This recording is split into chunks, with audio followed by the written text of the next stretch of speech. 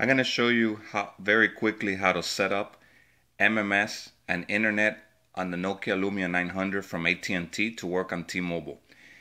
The first thing that you need to know is that you need to do a hard reset on the phone, erase everything, because every time you change a SIM card, these settings will be deleted and the MMS will not work. This is what I found out after many tries. T-Mobile will send you to the settings, cellular, and then add APN. You don't need to do that. What you need to do is go to the market. You download an app called Network Setup, which I already have it. It's a Nokia app called Network Setup. I'm not going to add it again because it messes up everything. But the app is right here.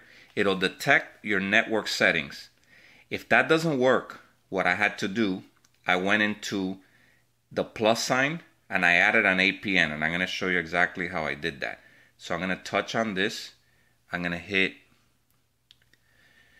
okay, I called it T-Mobile LTE access point fast.t-mobile.com. Make sure that you put the dash or it won't work.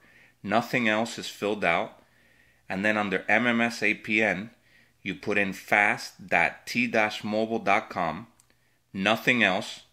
Tech support was telling me to fill out all this stuff, proxy port 8080, proxy address 165 dot whatever. You don't need to do that, okay? Once you do that, you save it and you make sure that that's the one that's highlighted in blue, okay? So it works. I'm going to send myself a message so you can see.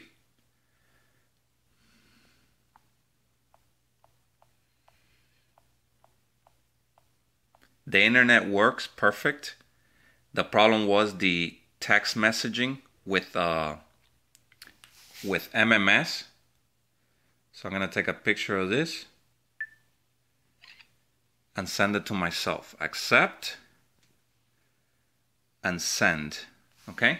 You'll see it in a minute. Now the internet works, as I mentioned, with no problem, especially now that there's LTE in my area.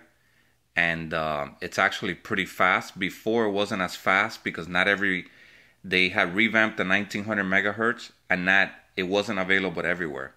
But right now with the LTE, they have the same bands as AT&T. I pulled down about 7 to 10 megabytes per second. It's not the greatest, but it's okay. It's more than enough what I need. Especially if you have this phone and it's unlocked and you want to use it on their network. I don't know why it's a little slow now, but I'm not going to show you that. I'm waiting on that message. It takes a little bit of time, but it should be coming through any minute. But meanwhile, I'll be showing you how I send myself another message. There's a message that I sent earlier, and it worked. So again, the main thing to know is the Network Setup app, and to make sure before you do anything, reset the phone, put the SIM card inside, and then download the Network Setup app and do what I showed you here, okay? I don't want to take much time, so I'm not going to wait for that message. But I know it works because I've tested it before. And if you do switch SIM cards, it's not going to work. You'll have to hard reset the phone and do the whole process again.